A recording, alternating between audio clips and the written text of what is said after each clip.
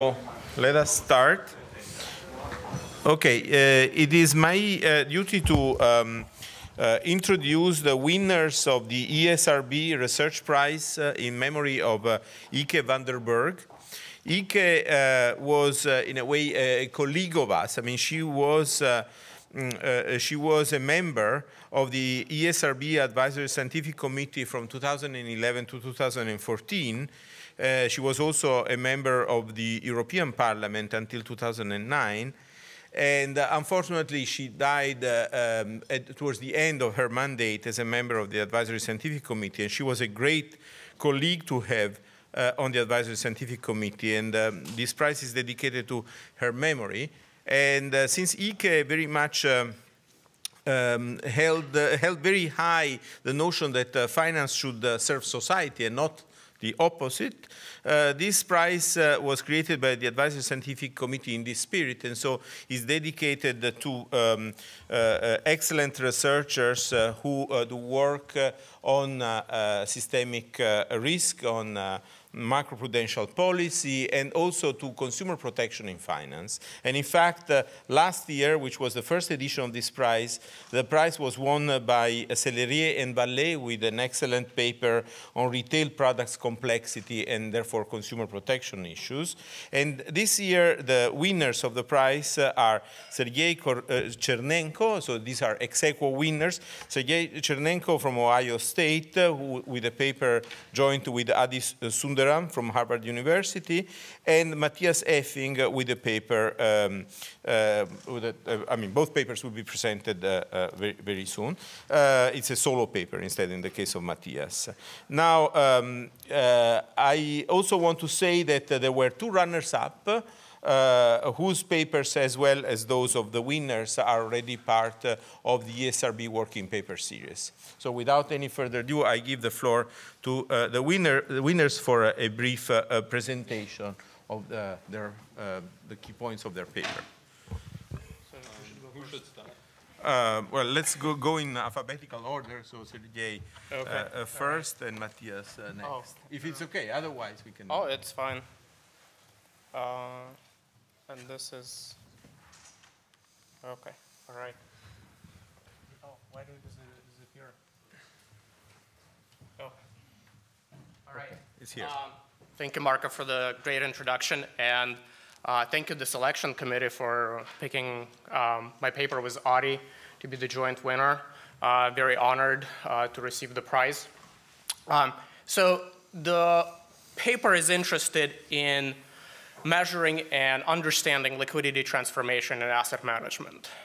We know that liquidity transformation, or the creation of liabilities that are more liquid than the underlying assets, is a key function of many financial intermediaries, right? Banks being a quintessential example.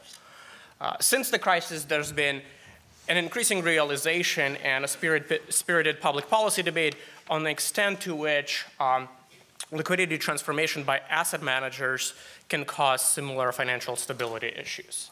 And here, the concerns basically center on the interaction of what we might call performance flow relationship and fire sales, right? With the basic concern being about negative performance by a manager leading investors to withdraw capital, forcing the manager to sell some of the assets at fire sale prices, and basically kind of like creating this loop. And these kind of concerns are especially prevalent and plausible, given that a lot of the growth since the crisis has been in strategies that invest in less liquid assets. So here's one example from the US. It's the growth of loan mutual funds. These are open-end mutual funds that effectively promise investors next-day liquidity, but invest in syndicated loans.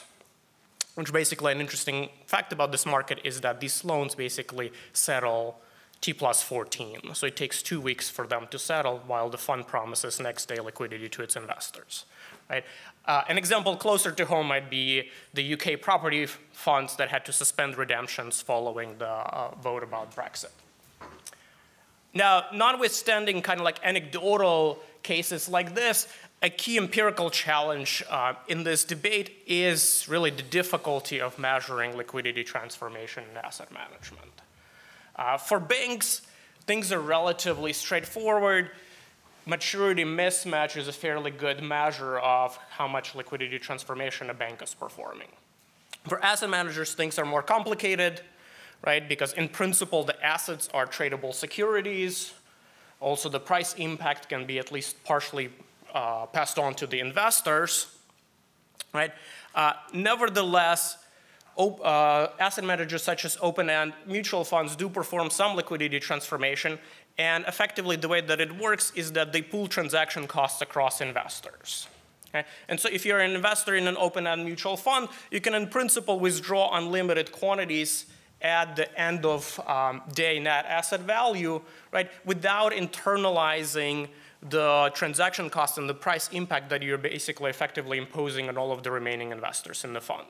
And that's what basically effectively what it does is that it flattens the price quantity schedule that you face as an investor and makes the assets more liquid for you to trade in the mutual fund than potentially trading in their underlying securities, which might be corporate bonds or like properties, like in the example of UK property funds. Okay. Now, so how do we going to try to measure how much liquidity transformation funds are really performing? So the key idea in the paper is to take a revealed preference approach and to argue that the way that mutual funds manage their own liquidity helps shed light on how much liquidity transformation they're performing. And specifically, how aggressively funds use cash to accommodate investor redemptions and subscriptions, so net fund flows. And the level of cash holdings are going to be measures of liquidity transformation. So the first one should be relatively intuitive, right? If a fund was investing in perfectly liquid assets, there would be no need for cash, and it would be simply transacting in the underlying securities immediately whenever it receives net fund flows. The second one might be a little bit more counterintuitive, right? From the perspective that if you force a fund or an asset manager to hold more cash, then mechanically it's going to be performing less liquidity transformation. The extreme would be a fund that holds 100% cash. Well, it's not performing any liquidity transformation at all, right? But the key to recognize here is that funds are going to be, asset managers are going to be setting their cash holdings optimally, and they're going to be doing this to mitigate some of their expected liquidation costs. And so the funds that invest in less liquid assets and provide more liquidity to the investors, so have more volatile fund flows, are going to be the ones that are going to hold more cash in equilibrium. Okay? Although their cash holdings are not going to be fully enough to offset the higher expected liquidation costs. Okay? So that's the basic idea. We take it to the data using data on US open-end mutual funds, and basically find results that are consistent with sizable amount of liquidity transformation taking place in mutual funds. So first of all, from the dynamic perspective, even at a 1-month horizon, which is fairly long in asset management, a big fraction of net fund flows is accommodated through changes in cash, as opposed to trading in the underlying securities. And it's more so the case when the fund invests in less liquid securities. Okay. Also, the level of cash holdings is strongly related to kind of proxies for liquidity transformation, the ones that I mentioned before, asset liquidity and flow volatility. And there is an important interaction effect between the two that basically for funds that have very liquid assets, the volatility of investor fund flows doesn't matter for their cash holdings. So these funds are kind of close to the frictionless ideal. Right? The typical fund, however, is relatively far away from that, and so for the typical fund, in the data, flow volatility is going to have a substantial effect on its cash holdings. Right? Now, this is kind of like validation of the basic idea. What can we do with this? One thing that we can think about is the extent to which funds internalize their price impact. So in the paper, we have a simple model, but also both are the simple model in the paper, and most theories would suggest that funds, right, will not hold enough cash to fully internalize the price impact that they're imposing on other market participants, right? And that is basically the counterpart of the more standard leverage fire sale externality. Okay? Now, what we're going to do empirically is look for settings where there is likely to be more internalization of the price impact. Right? One setting you can think of is that the monopolist would fully internalize own price impact. If I own all of the security, I fully internalize any price impact in that security. And so what we find is that funds that hold a larger fraction of the outstanding amount of the securities that they invest in, either equities or bonds, hold substantially more cash than other funds. The second setting, second idea, is that funds may partially internalize the price impact that they impose on other funds within the same mutual fund family. So we measure overlap in holdings between the fund and other funds inside the family, and funds that have greater overlap with other funds in the family tend to hold more cash, okay? Consistent with them worrying about the price impact that they might be imposing on other funds, on other related funds. Okay. Now, one implication of this analysis is to say that since most funds do not fully internalize their price impact, like the special funds that we're looking here, kind of like the monopolist idea and the overlap idea, since most funds are not close to that, they're going to hold too little cash relative to what an agent coordinating across all of the funds would have them hold. Okay. The second sort of like extension of this kind of idea is to look at the effects of cash holdings on stock fragility. Okay? So the idea here is to measure at the stock level the cash holdings of the funds that hold the particular stock. And if the stock is held by funds with abnormally low cash holdings, it's potentially going to be more fragile because if investors withdraw capital from the funds holding the stock, the funds might have to sell it, right, to liquidate it, engage in forced fire sales, as a result potentially introducing excess volatility in the stock. Okay? So in this analysis, what we do is we first of all, at the fund level, calculate sort of this adjusted cash to assets ratio, which tells us how much cash you have relative to like sort of our model, relative to other funds within the same objective, sort of size, age, et cetera. And then at the stock level, we calculate the average cash to assets ratio of the funds holding the stock. Okay? So we do this at time t, and this is what you see on the x-axis. On the y-axis is the daily stock return volatility over the subsequent quarter. What you see is that stocks that are held by funds with lower cash holdings are more volatile. And this is especially the case where the stock has a relatively high mutual fund share, so a relatively high fraction of the stock is held by mutual funds. Okay. And another extension that we're working on is using this revealed preference approach to think about corporate bond liquidity. There's been a lot of concerns about deterioration in corporate bond liquidity since the financial crisis. Now, if you look at kind of like standard measures that academics have of liquidity in the corporate bond market, they are basically similar to pre-crisis levels. So you see these measures of liquidity spiking during crisis, but then they come down and they're similar to what they were before crisis, if not even better. The caveat to the standard measures, of course, is that they're based on transactions. You can only measure them for bonds that do trade. It's difficult to say what's the sort of like latent liquidity for bonds that do not trade. And the fraction of bonds for which you cannot measure, you measure standard measures of liquidity has actually been trending up. Okay? So this is where the revealed preference approach can help. We can look across bonds at the relationship between cash holdings and flow volatility. This relationship should be stronger the more illiquid the bond is, right? And we can construct these measures and see how they change over time and for different bonds, right? And so, and kind of like a couple of nice things about this approach is that we're not limited to looking at the transactions, and we don't have to take a stand on sort of like what's the relevant measure of liquidity. It's sort of like what funds really care about. So basically, to conclude, we take a revealed preference approach to measuring liquidity transformation in mutual funds. We find evidence of a sizable amount of liquidity transformation, and kind of two implications that I want to touch on. One is that liquidity transformation and asset management is dependent on liquidity provision by the traditional banking and shadow banking systems.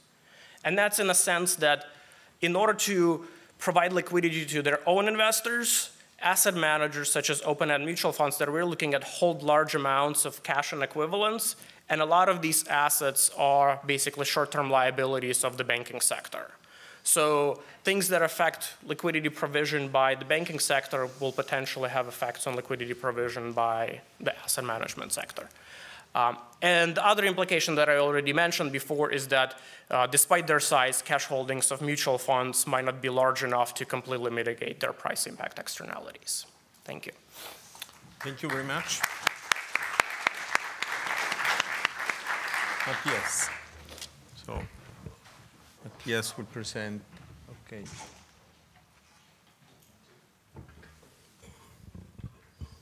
So both papers are about macroprudential stuff more than last year's paper, which was more about consumer protection.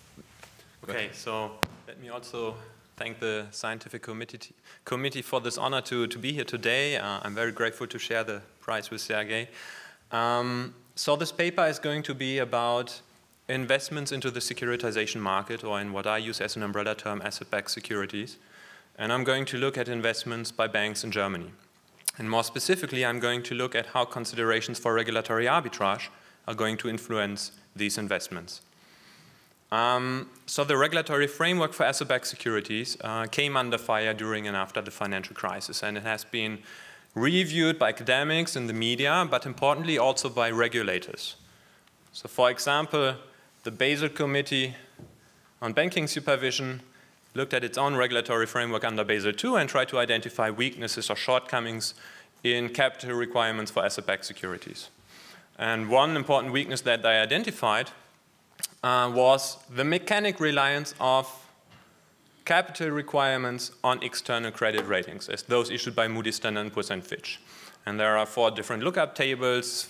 Well, it depends on the approach, but basically you have a mapping of the credit rating of the asset-backed security into risk weights, which will then be mapped into a capital requirement. And the fear was that these credit ratings, and hence the capital requirements, would not be sufficiently sensitive to risk. To make this point more clear, let me show you these box plots, where on the horizontal axis you have different rating buckets that roughly correspond to regulatory buckets. So securities inside one rating bucket have similar and often even identical capital requirements. But still, if you look at the distribution of yield spreads in these different boxes, you see quite a lot of dispersion in the market price for risk. More importantly, or not more importantly, but also to note is that the relation between the credit rating and hence the capital requirements and the yield spreads is not even monotonic. So for example, a bank could buy a high-yielding A+ rated security rather than a security with a similar yield spread in the A- or even BBB bucket, and without incurring higher capital requirements.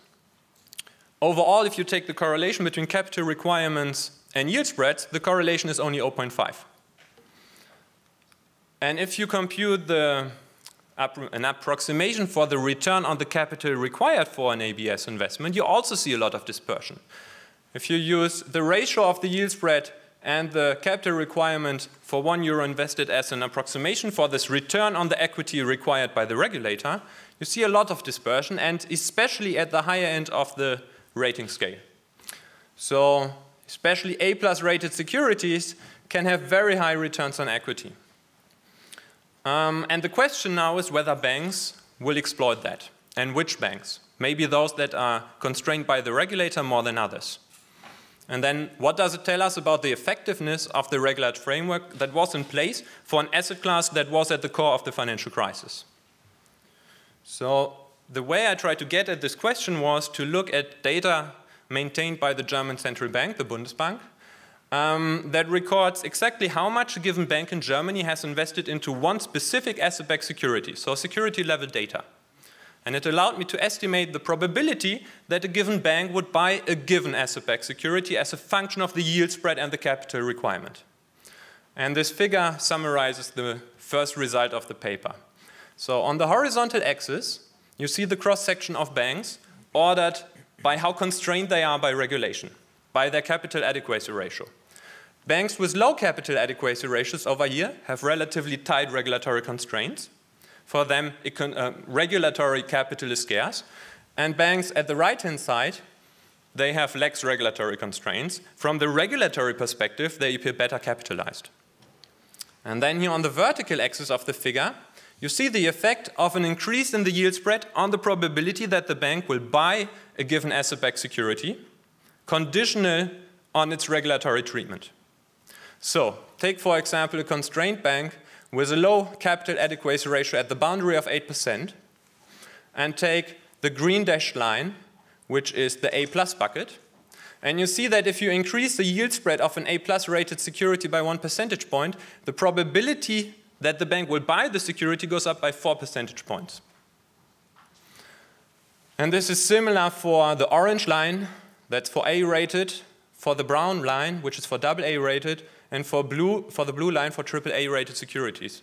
And that corresponds roughly to these rating buckets that I showed you in the previous figure, so it's consistent.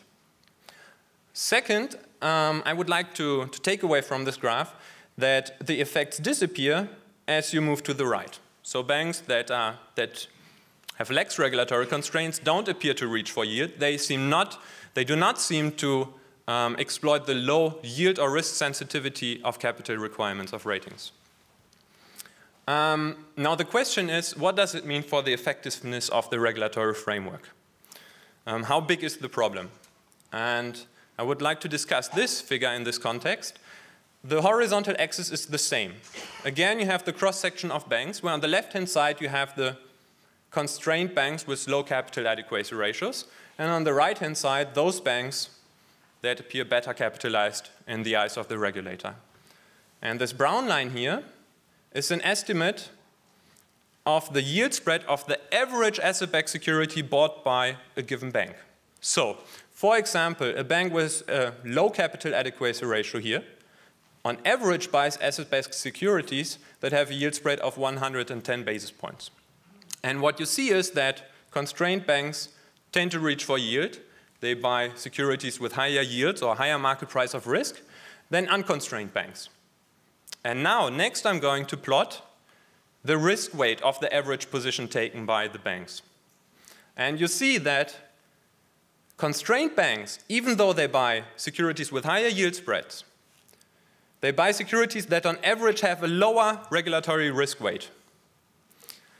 Whereas unconstrained banks, they incur higher capital requirements. It might not be bad for them because they are, regulatory capital might be abundant in these institutions. They might attach a different shadow value to capital.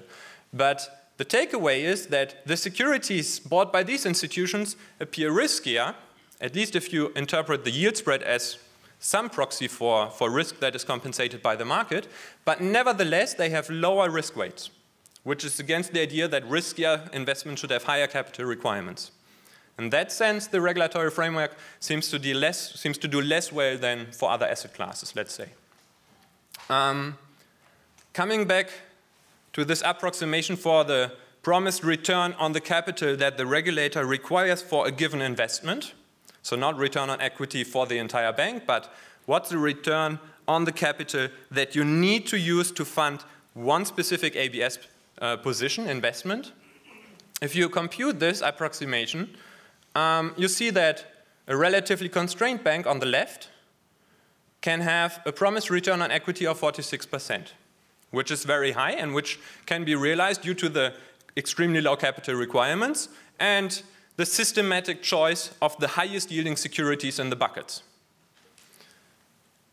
This relatively unconstrained bank has a 4 times lower return on equity on average for the average asset-backed security purchased. And the conjecture is that if you can increase the return on the equity required by the regulator for an investment by a factor of 4, or let it be a factor of 3 or 2, that still maps into a significant increase in risk of the position. So then in the next step, I looked at the exposed performance.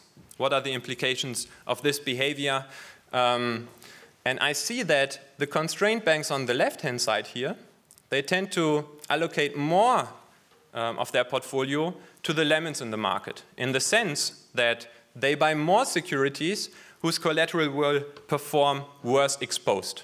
9 months after investment, I see that the ABS bought by these banks here have a higher delinquency rate, so more of the collateral that backs the ABS is delinquent, than the collateral here, the ABS bought by the relatively unconstrained banks. Okay, so I don't know how am I doing on time. I have the impression that I was really fast. Subjective bias. So to conclude, this is a paper on the buy side of the securitization market. To be sure, there are other papers on the demand for asset-backed securities, but either they look at aggregated data or they look at other investors. Sergey has a paper, for example, he looks at funds and investment companies. But for banks, we know very little what determines their investments into this asset class that became very famous during the financial crisis.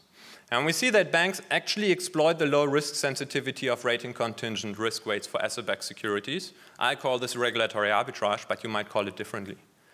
And what is maybe worrying is that in particular those banks that appear fragile, at least from the perspective of the regulator, so those with low capital adequacy ratios, that they are evading the very capital requirements that were designed to limit their risk-taking. I believe that the extent of this, what I call regulatory arbitrage, is economically large. And the question is where we go from here. So I just found out yesterday that the Basel Committee redrafted revisions to the securitization framework. I think it became public in July 2016. And they reiterated that they are going to move further to internal credit ratings rather than using external credit ratings to determine capital requirements. Question is, will they be more risk sensitive? Alternatively, people have brought forward other ideas like calibrating risk weights to market measures of risk, yield spreads, for example. Rocher did that very early in 1992. The question is, of course, how liquid are prices and how easily can this be achieved? Okay, thank you.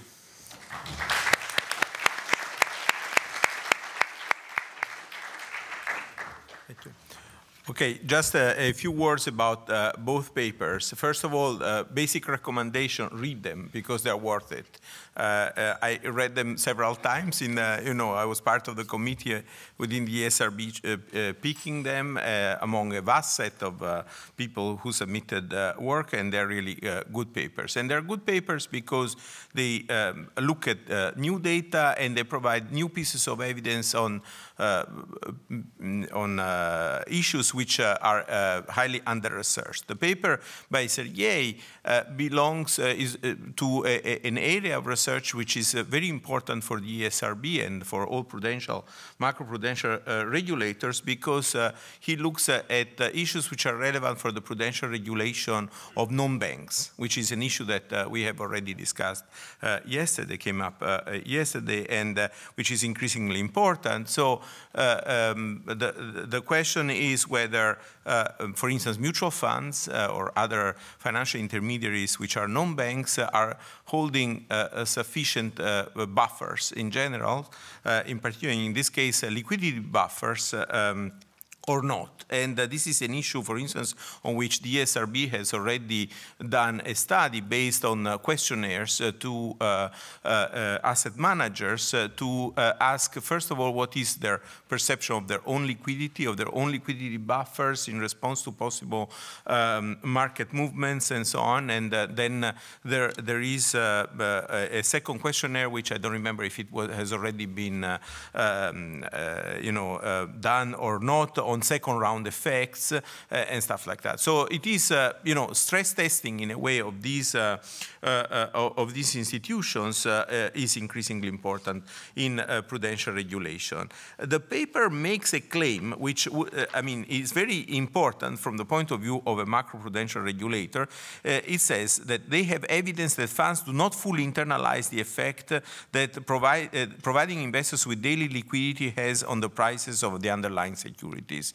I'm not completely convinced that actually they show this, but to the extent that they can actually substantiate this point, this is quite important because, of course, it opens potentially the role for intervention by a macroprudential regulator in the form, for instance, of either recommending or forcing mutual fund managers to hold more liquidity than they currently do, or other interventions. But I would like to make sure that really in the paper there is evidence for this. There is another piece of evidence that Sergey actually mentioned just at the end on his last slide of his presentation, which I think is very important from the point of view of a macroprudential regulator. And it is that the form in which this liquidity is held by these mutual funds is essentially deposits with banks or with shadow banks or money market funds.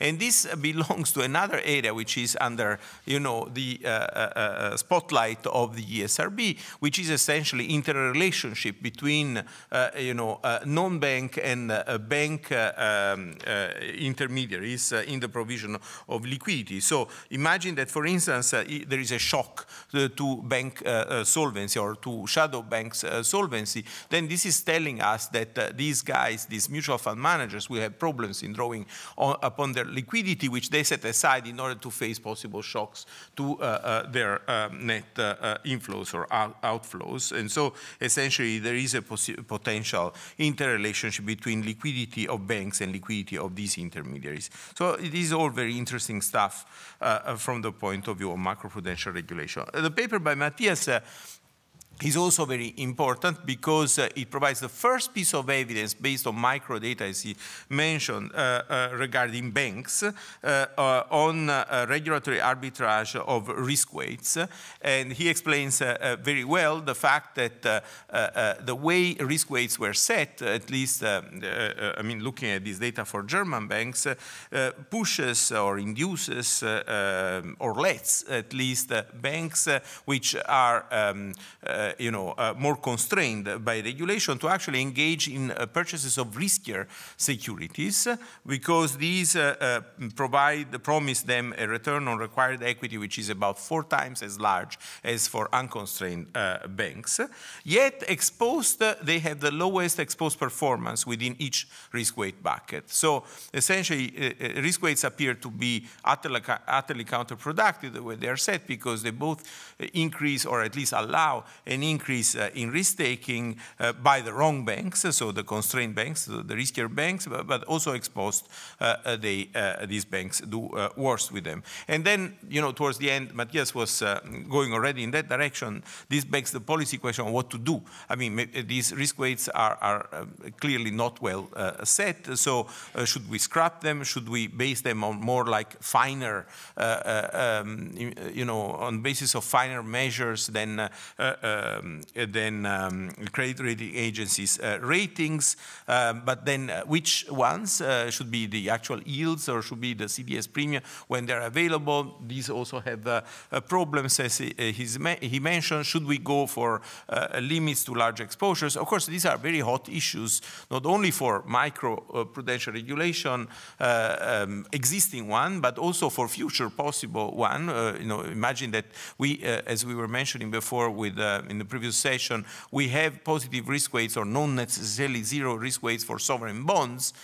This all becomes highly relevant also in that case. So of course this begs a lot of questions, but at least we know that there are things that don't work over and above the procyclicality, which is generally the issue which is raised above risk weights based on credit rating agencies' ratings. Okay, let me finish here. I wish you best of luck with the publication of this work. Thank you.